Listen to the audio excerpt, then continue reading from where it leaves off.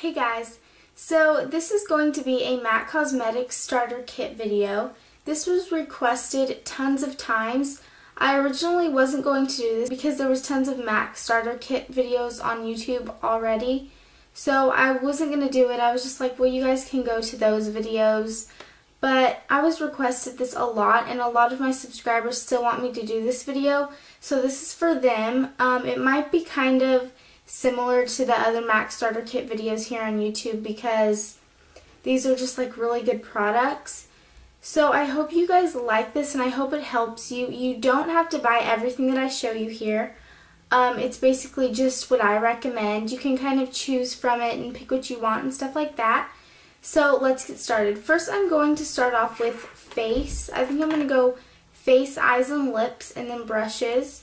Okay, so I have their Studio Sculpt Concealer, and it just comes in a pot like this, and I didn't really like this, but I'm starting to like it again. This isn't my color, this is NW20, and it's too light for me, but I think I'm just going to get a darker color because I do really like it.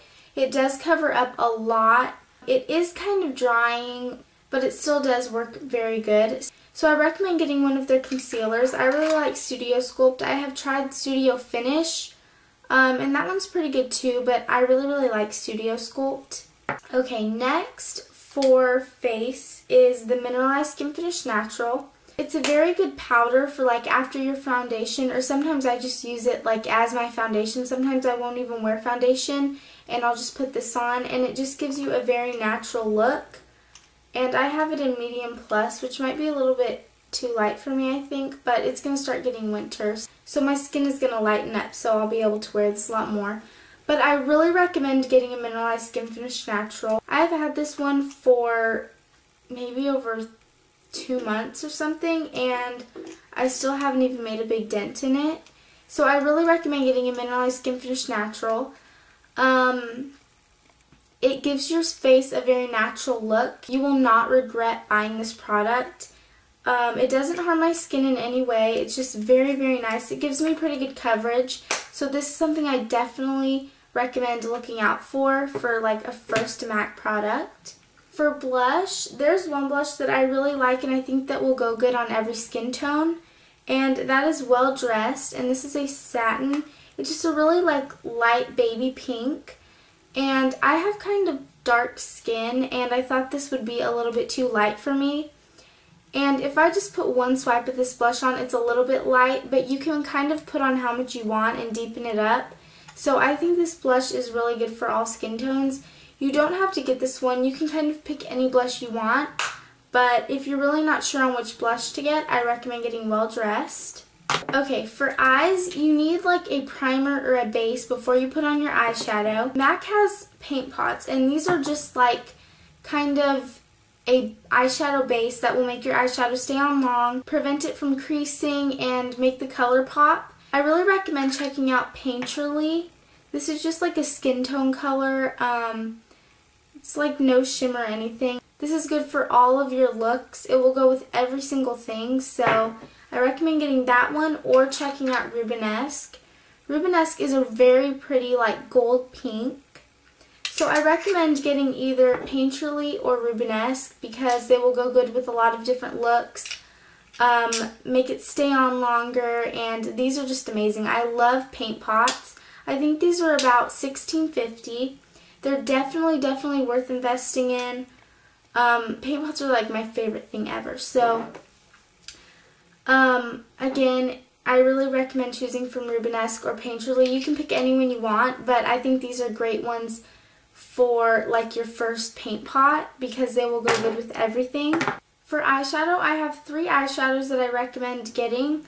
First is Allthatglitters. This is just a very pretty like light brown with shimmer. This goes good with everything. Sometimes I'll just put this all over my lid and be done. This eyeshadow you can never go wrong with. And another one that I like is Mulch.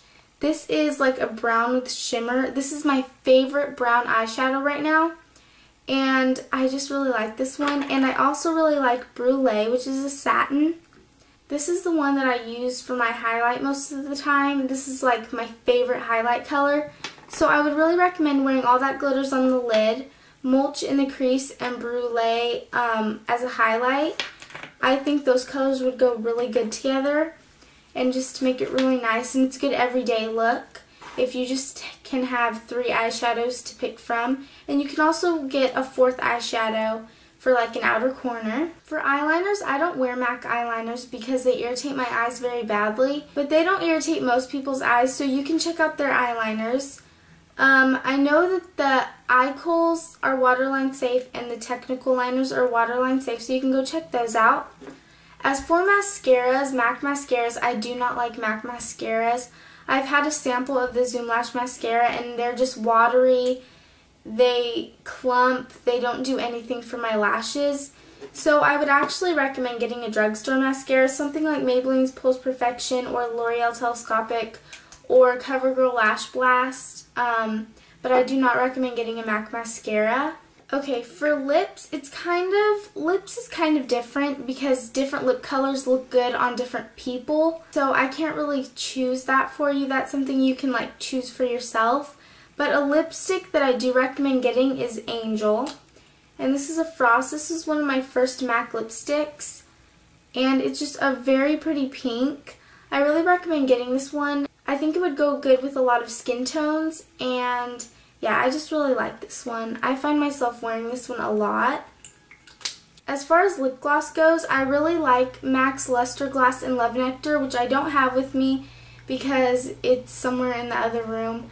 But I had it in my last tutorial, so you can go check that out. It's just a very pretty peachy color, and it will go good with everything. And I also like MAC's lip gloss in She's a Star. This is just a very nude color, but I think this is sold out online, so I'm really sorry. But if you can find this anywhere, I really recommend getting it for a first MAC lip gloss because it's just a very pretty nude color with shimmer. For brushes, an eyeshadow brush that I really recommend is the MAC 217, which mine is dirty right now, but I really recommend this one because it's a very versatile brush.